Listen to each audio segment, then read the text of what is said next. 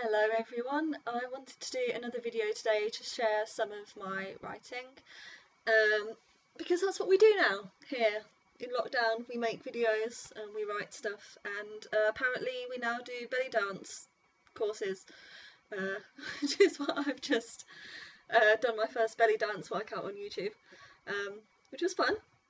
A bit of a surprise to the general muscles that they're moving at all.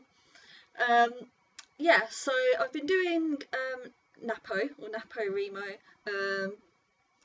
So if you don't know, April is National Poetry Writing Month. It's a bit like NaNoWriMo, which is in November, so you challenge yourself to write a 50,000 word novel in November. So NaPo is challenging yourself to write one poem every day. So far it's been pretty good. It also ties in with a conversation I had with my PhD supervisor, where we decided that what I should do this month in between our supervisions is to just have some fun with writing something else. So my PhD is on the positive benefits of poetry writing for cancer survivors. And a lot of my poetry is, well, some of my poetry is still about cancer survivorship and different issues related to that. But recently I've not been writing very much about that at all, and I've really been writing about it for the last between 8 to 10 years. So feeling a little bit like I want to write about something else for a change, which I've done in the past anyway. You know, it's not just been sort of constant sort of cancer poetry outpourings, but more recently I have felt like I just don't want to write about that. I've written enough for now, and I just want to do something else. So NaPo has really sort of tied into that, where I'm trying to write different things every day. I did NaPo last year, but I got a bit lazy with it, and I kept using sort of the same sort of techniques and things. I was just sort of really half-hearted about it, starting off with good intentions, but it's a bit like Nano, when you sort of start off really well, steaming ahead, and then you get 2 weeks in, or maybe even less than that, and you know, it really sort of starts to drag, and you run out of inspiration and time and all that sort of thing. So I wanted to share today some poems and one non-poem. It's not cheating, it's just different, that I've been working on this month. I've been wanting to just play around with different things and play around with form and that sort of thing. So I'm going to read 2 poems and my other prose thing, which I'll explain. So one of them is another COVID poem. I'll do that first. Feel free to skip and fast forward a bit if you're like, oh god, not more COVID content. And I did say on Twitter a little while ago, oh really, I don't want to talk about it, I don't want to hear about it. But apparently I do want to write about it still, a little bit.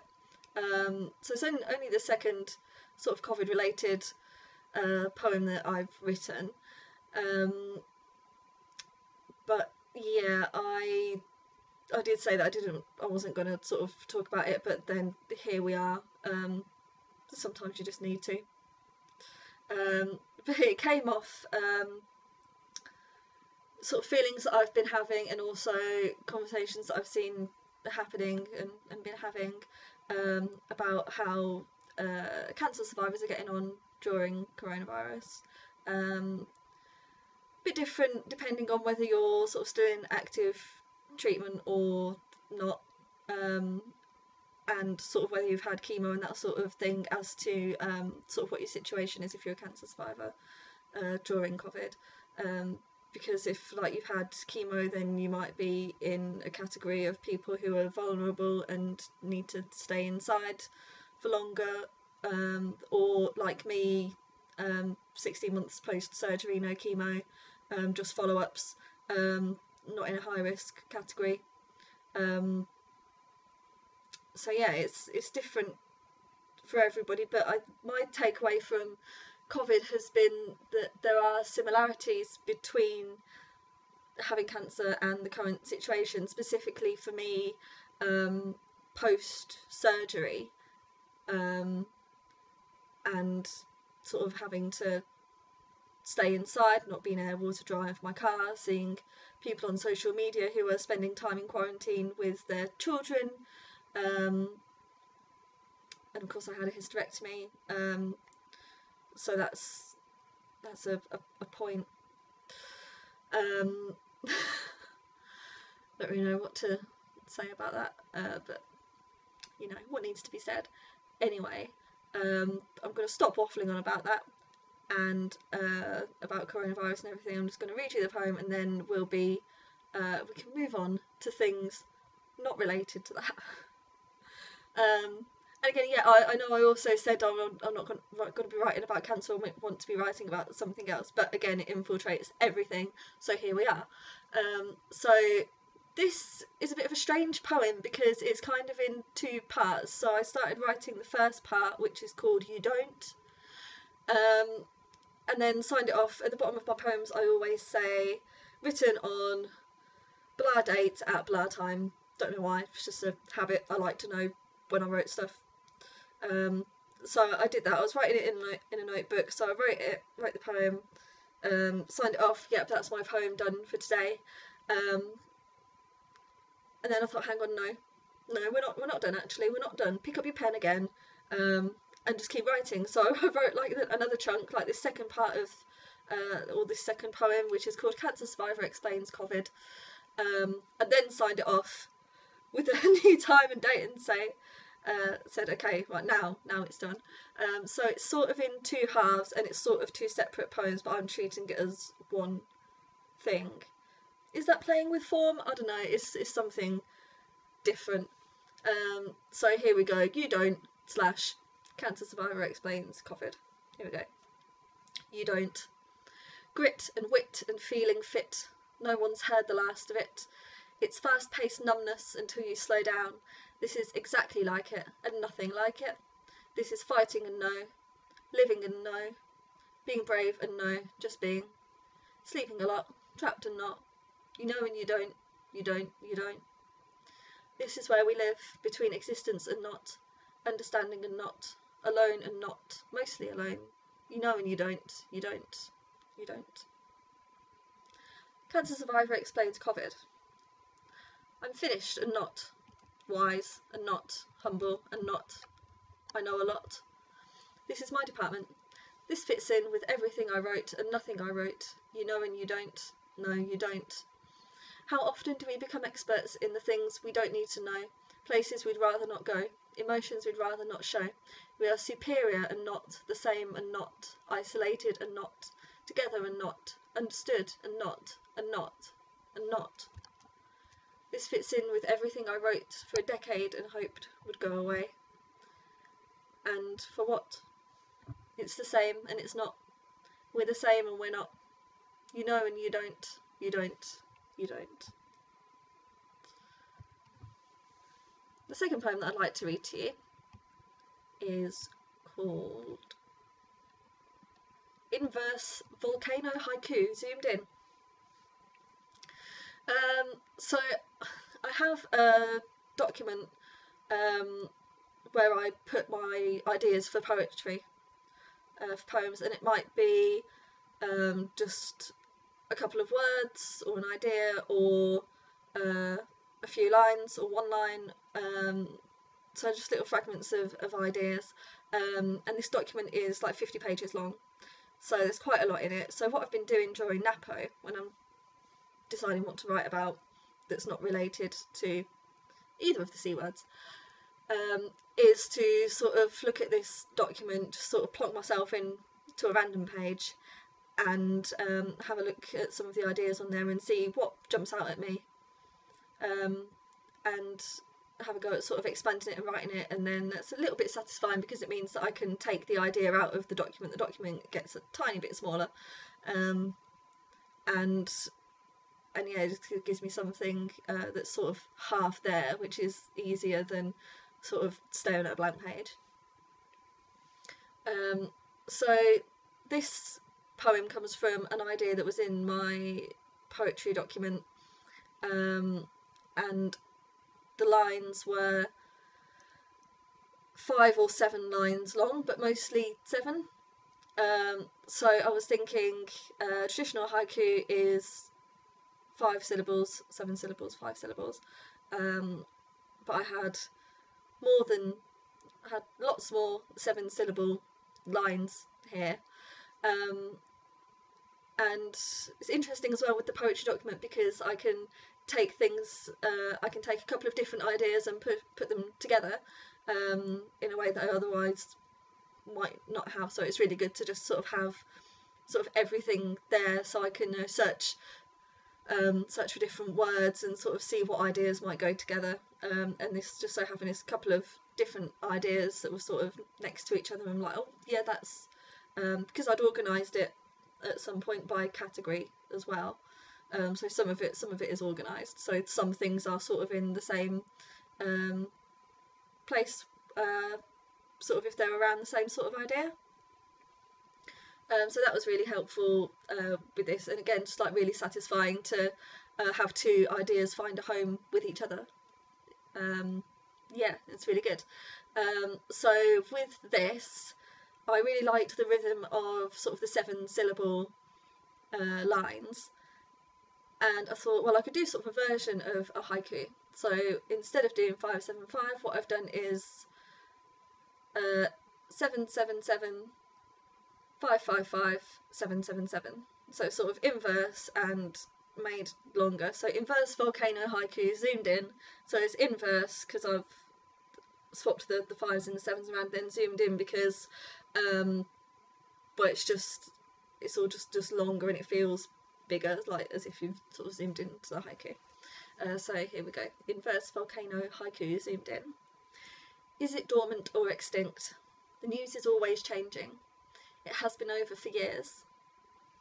Memories freeze in ash, and I am Pompeii, patiently waiting. Life unrecognisable. Will it come back for seconds? Ash over ash over ash. More discernible listener may notice that though I've said that I'm not writing about cancer, this could possibly be about cancer. I mean, I couldn't possibly comment on its relevance. So yeah, so I really enjoyed sort of playing about with that. That was a fun thing to do. And then the final thing, I'm just going to show you a snippet of this, or read you a snippet. So I had the word decommissioning in my head. Don't really know where it came from. I was thinking decommissioning. Where's that come from? Why am I thinking of that? What images does that conjure up? And it sort of conjured up an image of like an elevator being decommissioned. But as I did more research, sort of looking around, see like how this word was used, just googling it to see what context people use in this with. It's normally in terms of like nuclear reactors or oil refineries or platforms and that kind of thing, oil rigs. So what I've done with this, it's a piece of prose. It's set out like an essay, and it's I've taken wording from different websites talking with the word decommissioning in them. So I think nearly every sentence has the word decommissioning in it, and I've just taken sentences from all these different sources and put them into this essay format. But I'm not thinking of decommissioning as decommissioning a nuclear reactor. I'm thinking of decommissioning as the title of this, which is Decommissioning of the Womb. And I know I'm talking about cancer again. I think I'm not writing about it, and I am writing about it. And then obviously I know that in this case I'm definitely sort of writing about it, or at least the effects of it. But then I kind of forget. But because it feels more removed from the subject, which maybe is all that I can really ask for of myself, is to write as far removed as possible, even if I'm sort of still writing about it. Yeah, so all of this is sort of copied and pasted from different websites. I've got all of my sources listed in it, so if I do sort of publish it, then, you know, we'll have like the links in. Or I don't know yet, but I might go ahead and sort of change it all up into my own words, so that it is less of a kind of curating, if you like, and more of a original creating. But I do think that it is very much an original piece in the way that it's laid out and things are put together, because it's all been completely repurposed. So here is Decommissioning of the Womb. So what I was trying to do with this is sort of talk about decommissioning in the way that these sources have in terms of a nuclear reactor, but I've put the heading in and sort of tried to just slightly place in the reader's mind that this is about something completely different. So I'm hoping that when people read it or listen to it, they will have that particular topic in their head, instead of sort of decommissioning as explained by these sources and about their particular news. So here we go. Decommissioning of the womb. The organ as a nuclear reactor, the body as the sea. All text taken from various sources. And I'll just read you the first couple of paragraphs. So, decommissioning explained. When they have served their purpose and are retired, assets need to be decommissioned, just like any nuclear installation. Decommissioning is a dismantling, removal and disposal of the structures forming part of those assets and their associated infrastructure. Old, decommissioned equipment and other items should be removed whenever possible. The decommissioning process can effectively be described as construction in reverse. How much decommissioning is happening? The growing number of ageing assets has resulted in increased decommissioning activity worldwide. The coming decommissioning wave is a significant opportunity for service providers and operators experienced in decommissioning and abandonment operations. So it's just like a little flavour. Why decommission? Operators may choose to decommission assets for a variety of reasons, such as the prohibitive cost of extending their lifetime for continuing operation. Not decommissioning idle assets or doing so improperly can result in their structural deterioration and an increased risk for people and the environment. When an asset completely gives in, it may be time to consider decommissioning. And in my head, it's a little bit, I guess, bizarre and sad to think of an organ, especially a womb where life is supposed to grow, as something that's sort of been decommissioned, just being sort of deactivated, as if it's an object or a piece of equipment. So I'll leave that there for now. There is more, but it's a few hundred words. So I just wanted to share what I've been doing recently, and the different ways that I've been sort of playing around with things. So yeah, thank you very much for watching and listening. Let me know if you like it, if you've been playing with form and different ideas and things yourself, and I'll see you next time. Bye!